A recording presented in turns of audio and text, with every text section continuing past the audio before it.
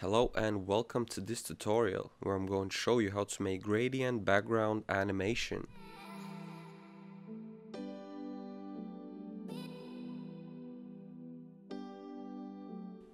And this is the finished product that we are going to be making, and as you can see it is a gradient background animation, and the best part is that we're going to be making it using just CSS3 properties, so no JavaScript, no jQuery, no nothing. Okay, now that you have seen this, let's go ahead and code it. So what we're going to do is open up our code editor, and first of all here let's start with our HTML. So as you saw, we're going to be placing in one heading and we'll say gradient background animation.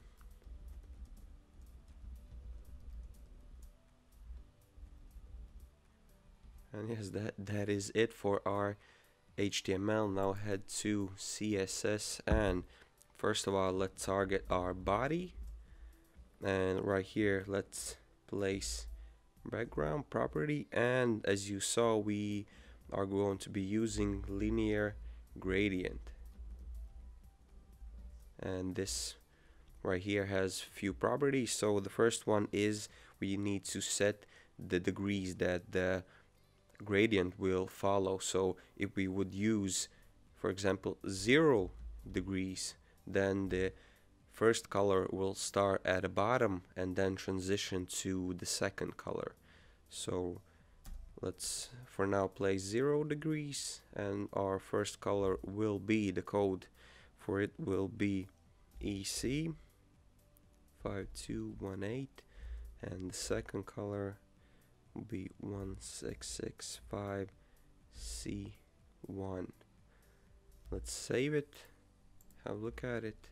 As you can see, this is our gradient. As you can see, here is the first color and here is the second color, and it transitions, but we're not going to be using 0 degrees, we're going to be using 132 degrees. And let's save it, have a look at it.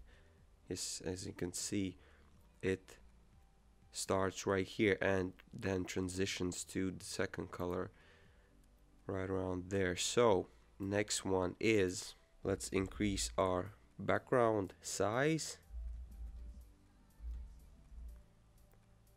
Its size will be 400 and 400, and that is because we're going to be using background position property to move that background and to achieve our animation, and you will see that later on. So you can save it and also have a look at it. As you can see, it's being stretched, that background. Okay, now let's set in our animation. The animations, first of all, name. For this animation I will set in background gradient. Animation will happen over 30 seconds. The function for it will be ease, and it is going to be infinite animation, so that means it will happen over and over again. So let's save it. Okay, now let's place in our animation. So add keyframes, then we can copy and paste our animation name, copy paste, and in here let's first of all set our 0%,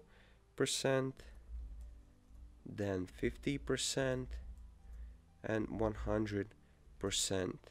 And what these percentages basically mean is that what will happen to various properties at 0 seconds, at, in this case, 15 seconds, because we set the animation's duration to 30 seconds. So at 15 seconds what is going to happen, and at 30 seconds what is going to be happening to various properties. And as I told you before, we're going to animate the background position property. So let's set it in background position,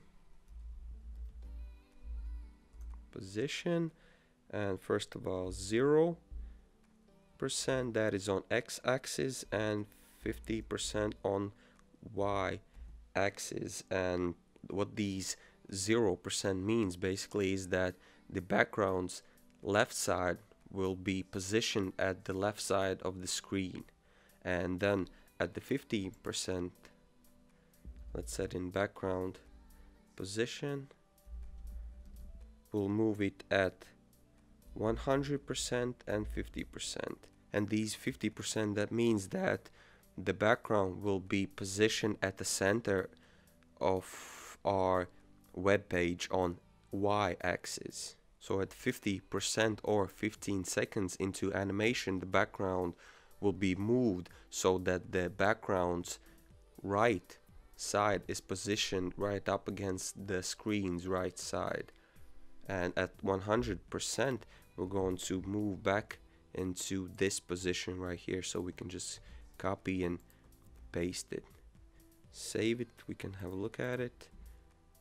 As you can see, it moves, see, from the left to the right side, and then at those 15 seconds it is going to move in the opposite direction. And as you can see, we need to do some styling to make it looking a bit better. So then let's target our H1 heading. First of all, let's set the position to absolute, and what I'm going to do here is center align this this H1 heading.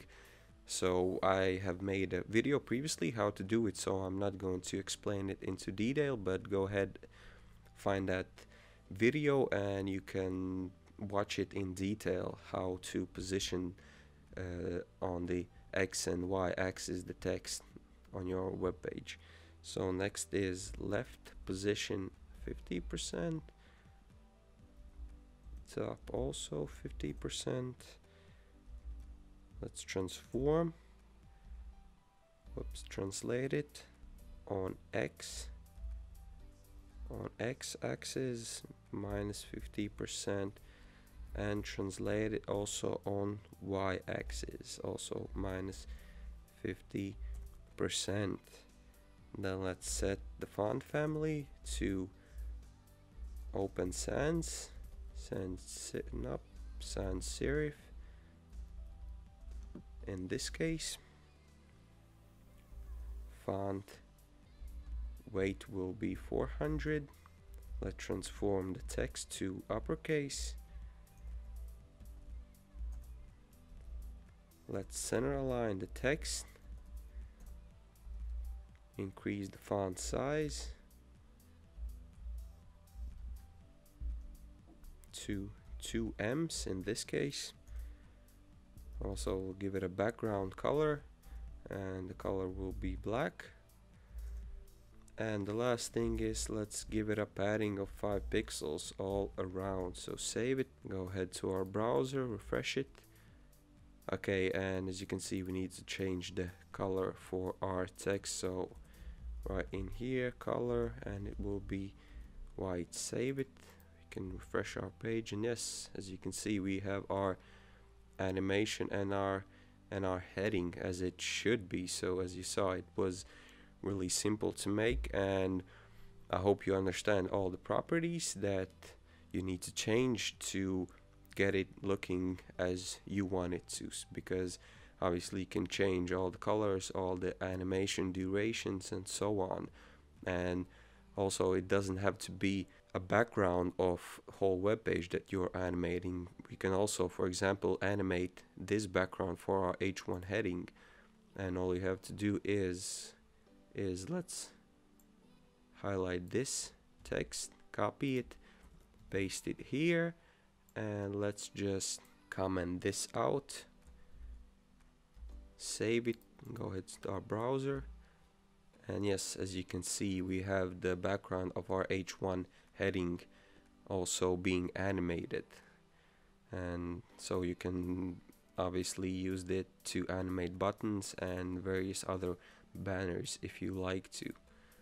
Let's change it back, let's delete it, save it, and yes, this is the animation that we just made. And as you saw, it was really simple to make and gives a I think, really beautiful effect and really fresh effect to your website or to any other element on your website. So yes, thank you for watching.